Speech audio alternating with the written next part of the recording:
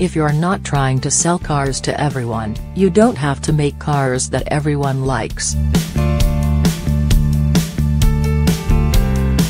The smaller premium car makers do best with polarizing designs which 90% of buyers will reject, but which the other 10% will love sufficiently to forgive a few failings and choose in favor of the omni-capable offerings of the German Big Three.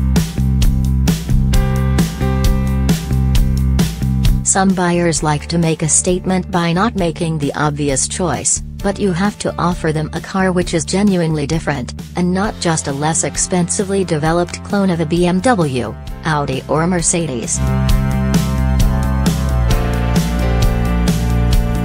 Lexus has done difference more consistently than most low-volume luxury rivals. You can't dispute its laser focus on hybrid drive, craftsmanship and, more recently, design. Off the record, design directors at other brands acknowledge how much they admire it.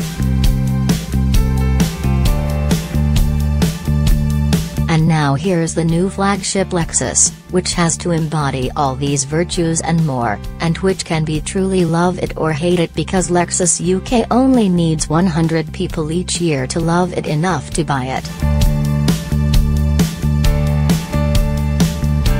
Yes, 100.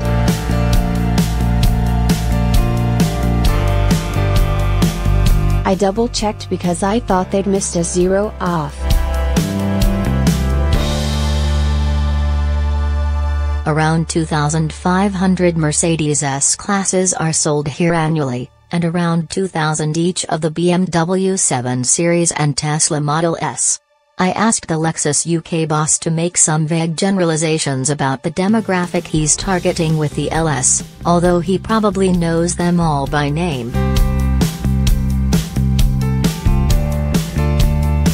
If you're a target buyer, chances are you're the eco-CEO of your own firm in the tech or creative industries, drawn by the fact that the LS is exclusively hybrid in the UK and thus projects the right image, and buying it both to drive yourself and be driven in.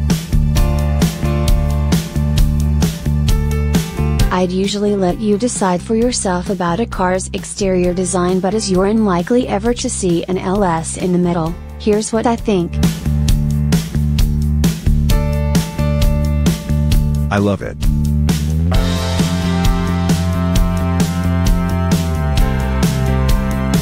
In proportion if not in detail, this is how the Maserati Quattroporte, not a fan, should have looked.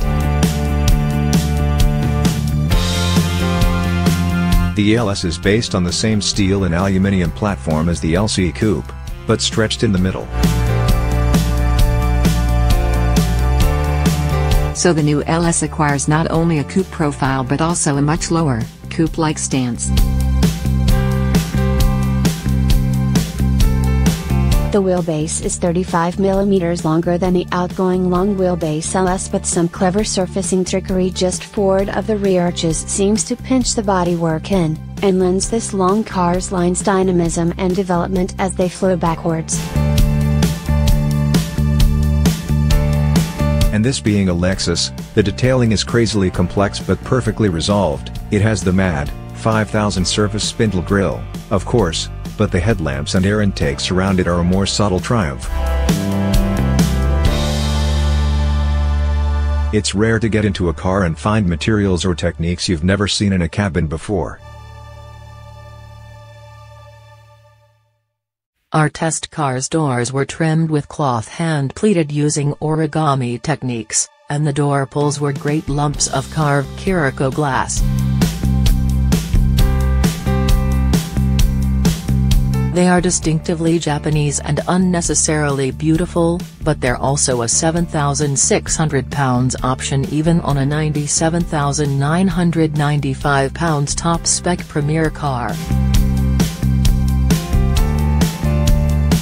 Without them, the cabin design is still striking, with a band of fins which run across the dash and the focused, leather-bound central binnacle. The premier spec includes an ottoman function which motors the front passenger seat away and extends the rear seat behind to allow the occupant to stretch out with a calf support. But without this option, the LS doesn't offer flagship levels of rear legroom. Two 6-footers can sit in line in comfort, but not with space to spare. Think Quattroporte rather than S-Class.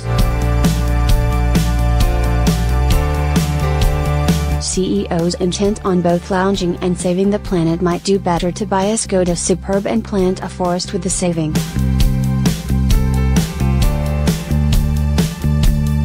Chassis refinement is good, if not class-leading. The ride is fine, if not quite as cloud-like as the best rivals. The wheels have been designed with resonance chambers in the hollow spokes to cut tire noise, and the 23-speaker Mark Levinson audio system listens for and actively cancels road noise. But, sadly, it can't entirely cancel the sound of the engine. It's a 3.5-liter Atmo V6 with a new Lexus multi-stage hybrid system and a CVT transmission, first seen in the LC Coupe and retuned slightly for the saloon. Its system total of 354 bhp is worked hard by the 2,340 kilograms mass of the car. Exiting a roundabout at the pace of a chauffeur just starting to get worried about delivering you to the airport on time easily sends the needle to 3,000 revolutions per minute or beyond to deliver the required torque, and an unpleasant moo whine thrash into the cabin. Peak doesn't arrive until 5,100 revolutions per minute, and there's only 258 pounds-foot of it. Acceleration improves on the outgoing cars at 5.5 seconds to 62 miles per hour, and claimed consumption is reduced to 39.8 miles per gallon for the all-wheel drive versions, which will be most popular here. If you want to drive fast, which hardly seems the point in this car, it has adequate shove, and the stiff platform and optional air suspension provide reasonable body control and accurate if inert steering.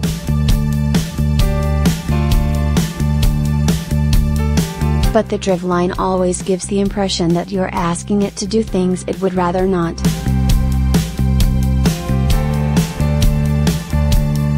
The car's deputy chief engineer told me there hadn't been time to hybridize the twin-turbo version of the V6 before this car was launched, but the job was now in hand.